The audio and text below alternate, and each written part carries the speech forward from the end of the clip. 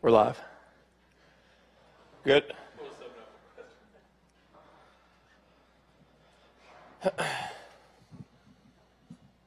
Jordan, Todd said that you were going to put your surgery off until after the Cal game. Yeah. A lot of people like to get that done as quickly as possible. They can start the recovery process. Why did you make that decision? And I want to be there with my guys in the last game. I thought about, getting the surgery this week, but I just couldn't sit on the couch and watch my boys play and not be there and be able to help or be on a headset and talk to those guys and help coach them up. I wouldn't miss it for the world. Jordan, right before the start of the Territorial Cup, you huddled up with DJ and Mike. What were you telling them before the game, and also how special was it for them to win that game for you? Yeah, I mean, that's something that we've done before every game before we run out or whatever. We just come together, and I think we live in the moment for, that brief period of time. We just, we tell each other we love each other, as corny as it may sound, but those are my best friends, and, we live in that moment for a second and just enjoy it, and that's something that I'll remember forever, doing that before every game. We didn't even plan on it. We just started in Texas A&M, and then it's just kind of continued every game. Besides USC, when Burko just kind of took off running, I was like, all right, I guess we're not doing it.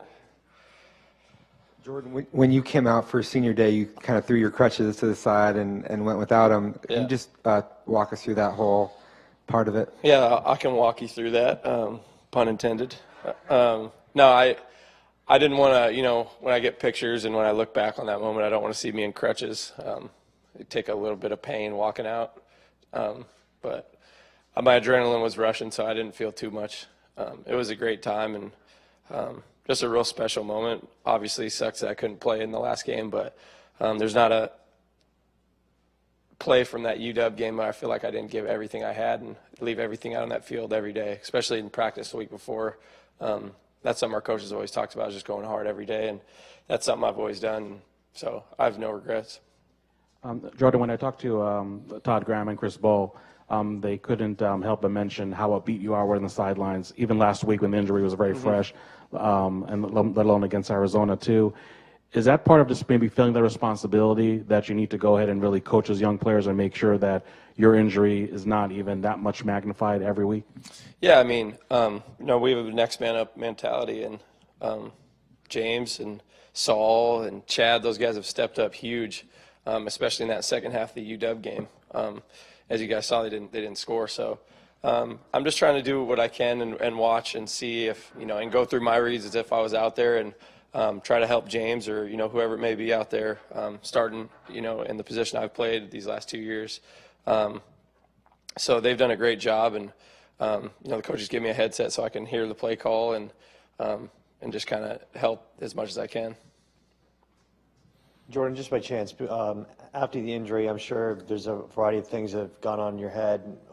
What kind of emotional roller coaster ride has it been to kind of deal with what you've endured? Yeah, I mean, honestly, it was tough the first, couple days. Luckily I had my parents in town to help me out with a lot of things, making me food and all that stuff. Just having them here has been a blessing. But yeah, it's been rough just, having it be my last year and not getting to play in the senior game. And I didn't get to play against U of A one time when I was here, which hurt. But, everything kind of felt better after we whooped them this weekend, so I'm good. Jordan, how do you want your career to be remembered by Sun Devil fans? And that's a good question. I mean, I just want to be remembered as a guy that, gave everything he had for his teammates and his coaches, and a passionate football player that loves the game. And, I owe a lot of my success to Coach Graham and Coach Ball and the players around me. Today in our meetings, Coach Graham said, you've made a lot of plays, but, it's all on the backs of the guys in front of you. All the D-line taking up, double team blocks so I can step in and fill a hole, or a linebacker taking on a lead blocker so I can step up and make a play. So I owe a lot of my, success to those guys and my teammates.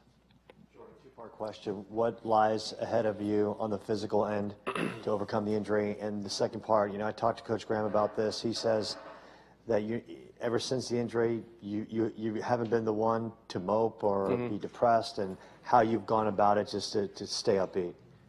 Yeah, so I mean, I just, I did have a couple days there where I was, starting to feel sorry for myself, and if I felt sorry for myself when I was a walk-on, I wouldn't be where I am today, and so it's just another bump in the road and something I can overcome, and something that is a part of my story and is going to be a part of my journey, and I'm looking forward to the challenges that this is going to give me, and I know the hard work isn't going to be a problem for me.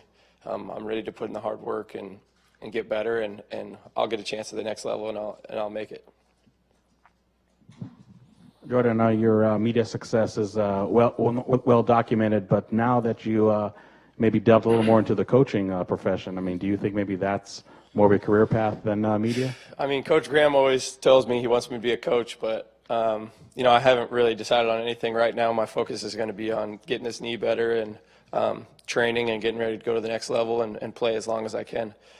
So that's the goal, and I'll worry about that stuff when the time comes. Jordan, two-part Thanksgiving question. Yes. First off, what's your favorite part of Thanksgiving? And secondly, what can Mike Bercovici expect from the Simone household on Thanksgiving? Whew, that's a loaded question right there.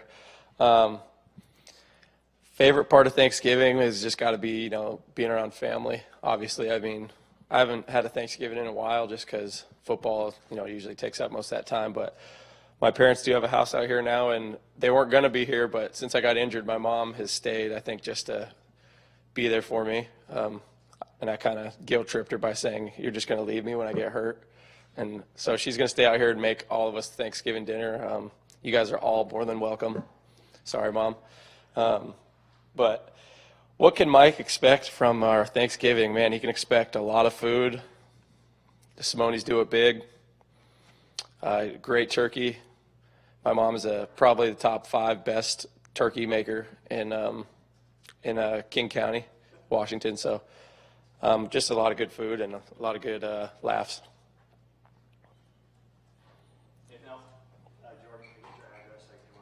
Yeah, it's 14 out of the